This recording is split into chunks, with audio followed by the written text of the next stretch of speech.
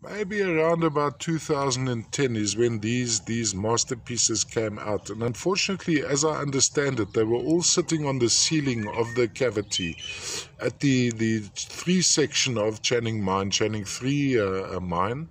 Celestine with a slight dusting of manganite, the grey dusting you see across it. Little bit of contact on some of the crystals, and why this is the case is these guys were actually sitting on the ceiling of the cavity, and as they came down they fell to the ground, and a lot of the terminations chipped, unfortunately. But lovely form, as you can see here. If you are building a heavy parcel, please separate pieces like this, because this one ain't going to take heavy specimens added in the parcel. It's going to break. All the way from the Channing 3 deposit, Kalahari manganese fields, from a display point of view, going all the way around like that. So would it stand? I think it may just stand, but it'll tilt over, so I'd have it on a stand going across like that. So very versatile, lots of aspects to the specimen.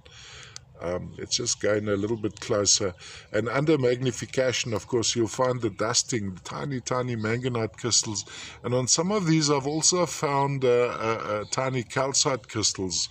If I do find some, I'd mention that in the description. Color-wise, we're looking at a blue to going into a sort of a greyish, bluish, lovely form of the Celestine from the Channing 3 mine, Northern Cape of South Africa.